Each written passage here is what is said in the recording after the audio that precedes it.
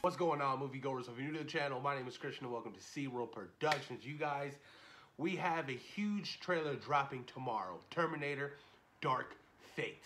Now, I'll be honest with you, I haven't liked the Terminator movie since Judgment Day. And that was like in 1991? So it's been a long time since I've actually liked a good Terminator movie. Now, the first two Terminator movies were absolutely fantastic. Fantastic films. I go back and rewatch them all the time and they just get better. They're like wine. They get better with time, especially the second one.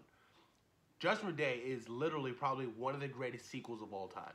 And sequels are always hard to pull off.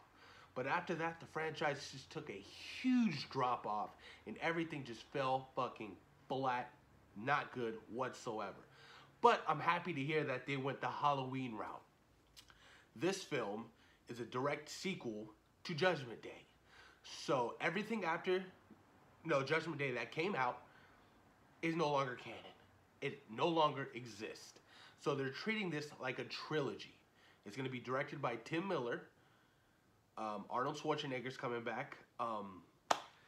Sarah Connor, I forgot her name. Something Hamilton's coming back as well.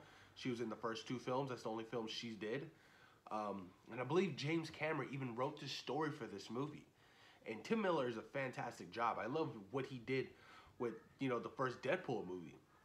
I was kind of bummed out he didn't return, for the second one. But I'm pretty stoked to see where they take the storyline for this next Terminator movie, you guys. I'm so curious to see what's going to happen. Literally, a direct sequel after Judgment Day. I love it. I think it's a great idea. And I love the fact that, these movie franchises are recognizing that, Hollywood put out a bunch of terrible fucking sequels. And they're just ignoring all those and going literally right after, the second one. I love the fact that they did that. They did that with Halloween. Not saying, all the Halloween movies were shit. They're guilty pleasures, obviously, to me. I think that's just a great, unique, and fun way to kind of bring back the franchise. You get what I'm saying? Because, like I said, Terminator has been dead since Judgment Day. And I'm pretty sure we can all agree to that. Because even the one with Christian Bale, they just didn't do it. But the trailer does drop tomorrow morning. So expect my reaction for the trailer. I will not have my reaction up probably until maybe 3:34-ish because I have work in the morning. Obviously, I'm going to miss it.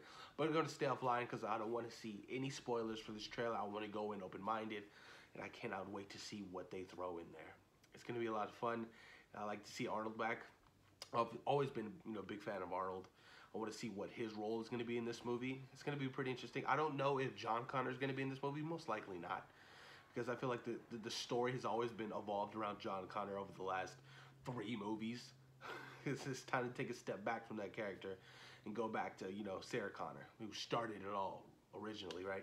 But I'm pumped, you guys. Post your comments down below. Let me know what you guys think about Terminator Dark Fate. What are your expectations? Do you think this film is going to put this franchise in the right path? Post your comments down below, you guys. And thank you for taking time today for watching SeaWorld Productions.